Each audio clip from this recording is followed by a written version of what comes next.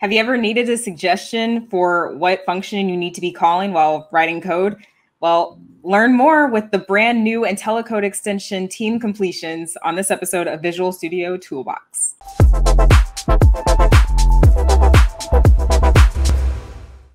Hey everyone, welcome to Visual Studio Toolbox. I'm your host, Leslie Richardson, and today I am joined by Caty Caldwell, who is a senior program manager on the Visual Studio IntelliCode team. Welcome, Caty. How you doing? Hi, Leslie. Sweet. So IntelliCode is one of those features that I think a lot of us find ourselves using on a regular basis in Visual Studio without even realizing it. So can you tell us more about what it is? Sure. So IntelliCode is the set of AI-assisted developer tools that are available to you in Visual Studio. So if you've seen those starred completions that pop up in your IntelliSense list when you're typing, like a class, yeah, that's IntelliCode. We sort of are assisting you as you're typing to make you more productive. Not gonna lie, I absolutely love those stars when they pop up as I start typing. Like, less work for me to do. Awesome, not my problem. So word on the street is that there's a new extension to IntelliCode called Team Completions, right? So can you tell us a little more about that? Yes, Leslie. So we actually introduced completions or IntelliCode completions about 2 years ago during Build 2018. And since then, we have been working on some other features, more specifically, like you mentioned, team completions. So the base completions were learned and trained off of open source repos in GitHub, and that they sort of provide you some of those those completions based off of like common open source repo usage. But what happens when you have, custom types within your code base, which happens all the time, right? Right. Team completions provides you with completions based off of your own code or tailored to your own code. That's really cool. So if I'm like new to the project or that particular repo, I don't necessarily need to know every method name or function call or property under the sun, because IntelliCode can give me that suggestion, right? Exactly. And so team completions really is just learning from your own patterns and your own team's patterns. So it's great for that scenario. So if you are an onboarding developer to your team, you can just sort of use some of these common properties or types automatically, and sort of helps you sort of get onboarded really, really quickly. Cool. Well, I'd love to see team completions in action. Got a demo for us? I do, actually. So I'm going to head over to Visual Studio now and share with you how team completions works from the client. Awesome. Cool. Okay. So as I mentioned before, you're probably familiar with custom code completions or with regular IntelliCode completions. So as I'm typing, you can see the IntelliSense list pop open. So as you can see, you'll see the IntelliCode stars here. My favorite icon. Yes. And so this is, as I mentioned, trained on thousands of open source repos, and it is based off of usage. So write line is a very common method, and therefore when I'm typing console and invoking that class, the method write line is more likely is what I'm going to use. As you can see, I've used it above as well. So it's a very common class, right? Or a common method. What happens, like as I've shown you, is like I have the Magic 8-Ball solution open, and so if you're probably familiar with Magic 8-Ball, it's like it's like the physical 8-ball where you shake and you get you ask the question, it gives you yes or no or other things, right? The thing that always tells me what I don't want to hear. Yes, exactly. And so I've actually written a console app which sort of simulates that same sort of Magic 8-Ball experience. And as I did that, I actually wrote my own, as you can see, I've created Magic 8-Ball. I've created a class called Magic 8-Ball. And I actually invoke it in a couple different places. So I'm going to go to program.cs, and so you can sort of see where I'm actually using that Magic 8-Ball class, right? Yep. And so generally what will happen is let's actually just, I'll just rewrite the above. So you can see if I actually try to use the Magic 8 Ball class, I'm getting that IntelliSense list pop open, which is giving me, some of the methods that are available in the class. However, I'm not getting those starred completions as I just showed you before, right? Right. So how do I get that? And so what we've actually worked on is the ability to actually train a model to get those stars for that Magic 8 Ball class. And so I've already built this solution, right before starting up this demo. And after you build the solution in Visual Studio, we've now enabled this gold bar to pop open after a successful build. And it allows you to actually set up an automatic training of these team completions for Magic 8 Ball for this solution. And so all I have to do is click yes, enable it. But as you can see, I can click this, which will take me to the documentation to learn sort of what is happening behind the scenes. But let's click yes, enable it, and then I'll walk you through what's happening behind the scenes. Cool. So I clicked yes, enable it. And so as I do that, what it does, it takes me to the Visual Studio IntelliCode UI, where I learn a little bit about what's happening behind the scenes. So what's happening behind the scenes is that IntelliCode is analyzing this solution. So it's analyzing Magic 8 Ball locally. And it's sort of understanding sort of the types that are available and their usage across the solution. And then what it does is it then sends that to the IntelliCode service. And then IntelliCode will actually use our compute and actually generate a model that will provide these team completions back to my solution. And as I mentioned, our model is ready. And so let's go back to program and let's actually see it working. So before, as you could see, we weren't getting those stars for Magic 8 Ball, but now let's see if we can get those stars once we invoke. And look at that. Oh, awesome. That's super cool. That's so really we're now seeing those IntelliCode stars, which is super, super helpful. As you mentioned the scenario, if I'm onboarding as a developer to a new team, I can using these stars would be super, super helpful. And so, awesome. Yeah, and so this is a way to get those stars directly in Visual Studio. But let's say that you're working in a repository that just is really, really fast churning. So, everyone is pushing new code every single day, and you're not able to train this model as often because from Visual Studio, IntelliCode will decide when to train. And right now, we're only training every 30 days. And that way, it just sort of helps us distribute the load and make it so that we're able to sort of provide these awesome stars to everyone, right? Mm-hmm. But let's say that you want to automatically refresh these completions for your team. So how do you do that? So we actually have enabled a GitHub action. And I'm actually going to head over there. And as I head over there, I'd love to talk to you a little bit more about, what is this GitHub action for team completions? Yeah, that's a new buzzword I've been hearing around lately. Yeah.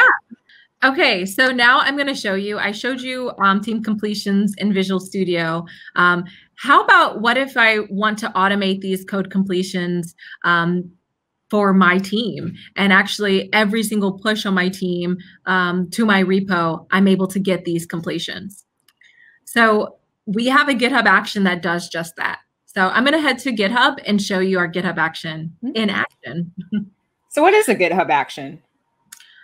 So a GitHub action is a way to sort of automate something that, like anything. So right now, like the IntelliCode team completions is a GitHub action.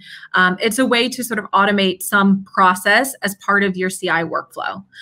So if your team is using GitHub or using Azure DevOps to actually perform their CI.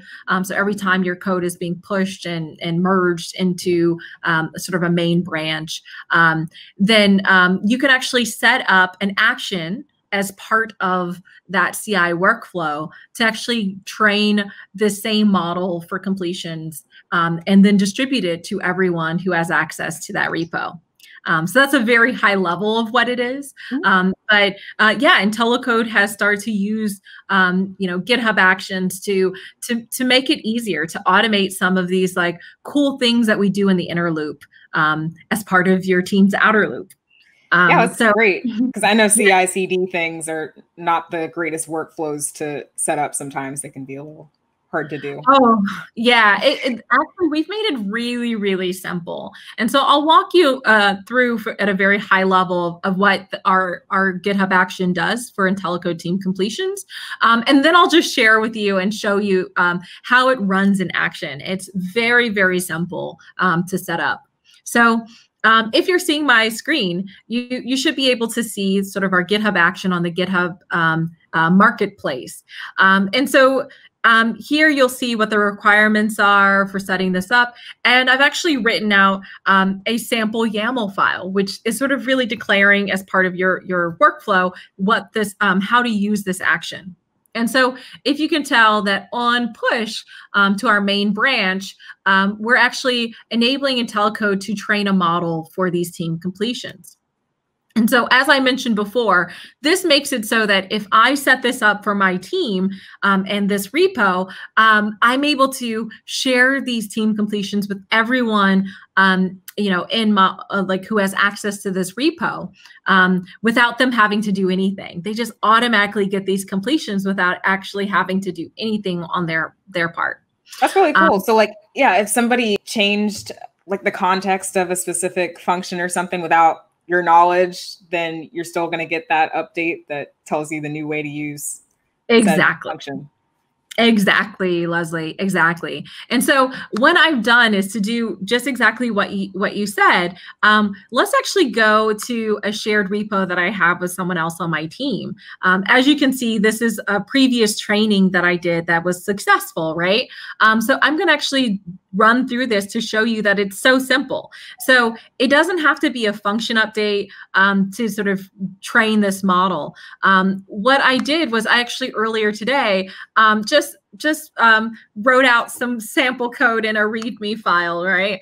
And it doesn't have to be this text. Let's just say demoing GitHub action or team completions. I'll put IntelliCode in there so you can remember that's IntelliCode. Awesome. And so all you have to do is commit these changes. So updating the README. And so I will commit them directly into our main branch just for the sake of this demo.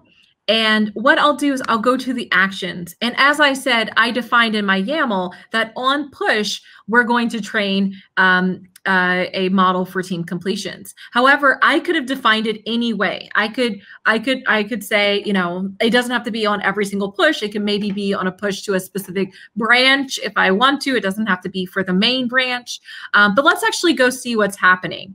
So I'm looking into the IntelliCode team model trainer, which you can find in the actions section of that repo. And let's actually see what's happening. So as you can tell, what's happening is we're training. So we've already set up the job. We're running the action. So we're actually running our GitHub action. And it's going based off of that definition that I've already written in that YAML file. And now we're actually running, and actually computing our new model. And so nice. So yeah, and this should take no longer than a minute. I've done this earlier today just to prep myself for this, but yeah, what's happening behind the scene is the exact same thing that happened from Visual Studio. So it is analyzing the code in this repo. It is finding all the types and the type usage. It's sending that to the IntelliCode service. And then it's computing a machine learning model for this repo.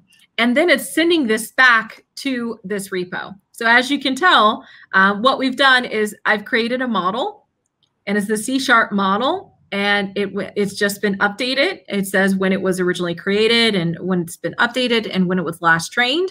And now you can see that it is actually complete. So this is all you need to do to set up your GitHub action and run it and actually get a model. So now anyone who has access to the top-down shooter repo, they are able to get these starred completions, which is super, super cool. So either way, from Visual Studio, which we IntelliCode will schedule and train a model for you if you set up automatic training in Visual Studio, or from our GitHub action, you can get these team completions and really help your team be more successful. That's very exciting. Who doesn't want to be more productive and feeling like they don't have to pull their hair out, just freaking out over what do I do with all these functions? I don't understand the context of this, that, or whatnot. So very exciting. So, I mean, every good thing comes at a cost, right? So what are some of the limitations that the team completions currently has that people should be aware of? So I think the limitations that I will mention is that from Visual Studio, where you're only able to set up the automatic training in Visual Studio for C# projects. So we are considering expanding to more languages, but for right now, this is only C#. It's only available for C# developers and training for C# projects. Gotcha. For our GitHub action or our Azure DevOps build task, if you're on Azure DevOps for your CI or using Azure DevOps for your CI workflows, we are available for both C# projects as well as C++ projects. So that's only our CI-based model training for team completions. You should feel free to, try it out. We do have some build configuration options that are a bit limited from CI, but we are mainly available for just MS Build, if you're familiar with MS Build, and a couple other options are available that you can find on our GitHub action marketplace site. So just search our GitHub action on the marketplace. It's called IntelliCode Team Completions, and you'll see the list of all the limitations. So MS Build and CMake are the build agents that we are limited to for our GitHub action. Cool. And can I use this in VS Code? You cannot. Unfortunately, this is a Visual Studio feature for right now. We are considering expanding to Visual Studio Code, but we are first trying to make sure that we delight our Visual Studio developers. Gotcha. And finally, speaking of expanding, what's next for IntelliCode? Oh my goodness, we have so much up our sleeve. So IntelliCode is working with just sort of the top of the line researchers who have been researching developer productivity. And we are working on intelligent snippets. We're also working on completions by example for date-time formatting, as well as regular expressions. So great. I hate date-time formatting. We're also working on, if you're probably familiar with our suggestions feature, it was formerly known as repeated edits. We are working on sharing those with your team, just like we have completions that are shared with your team. So we're working on our team suggestions feature. And we're also working on some other cool features like whole line completions. And so we definitely demoed that last year at Ignite, and we are still working on that experience and hoping to have a preview of that in just a few short months. So we're doing a lot of things to really promote the best practices for your team and to really unblock those onboarding developers, to just get them to be as awesome and qualified to sort of focus and get more focus time as anyone else who's been on your team for longer than a day. We're really trying to help ensure that people can feel like they're doing the most creative work that they want to, and sort of removing those tedious tasks. So yeah, and if you have any wants, feel free to go to the IntelliCode GitHub page and provide us with your top feedback of other features you're interested in, because we really want to help every part of the developer experience, including all the nits that you find at the code review time. We want to make it so that it's less onerous and tedious, and really, really fast, to just sort of save you that time. Sounds great. It's gonna be really scary in like the next couple of years when we've reached the point where new people starting their new jobs are coming out of their first day like, yeah, I just wrote a whole program in one day thanks to stuff like IntelliCode, and and it's just like, what did you do on your first day? I set up BS.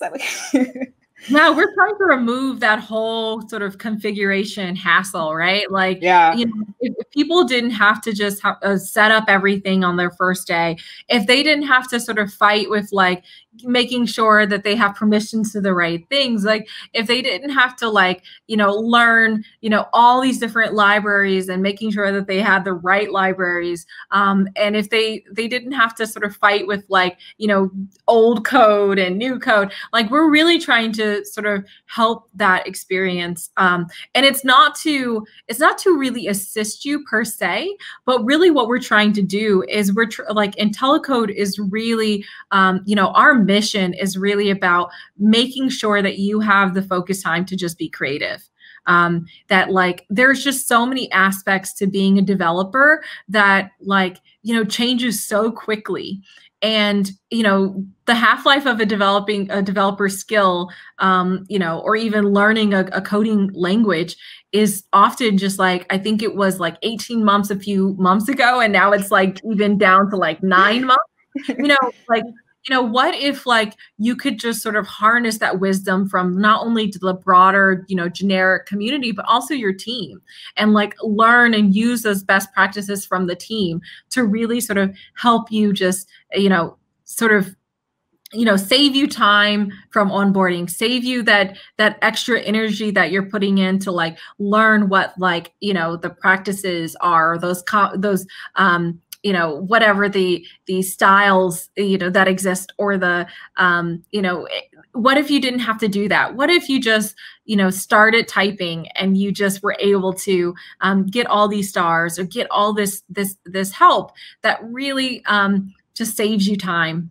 And so that is really what we're all about. We're just trying to promote not just common practices, but promote the best practices from your team and from others to really help you be, the most productive and creative developer that you want to be. Sounds great. Well, thank you so much for being on the show, Caty. This was super cool tool. I can't wait I'm definitely going to be turning it on my personal repos, because I barely remember the kinds of functions I write. So yeah, so thanks for being here. And until next time, happy coding. Happy coding.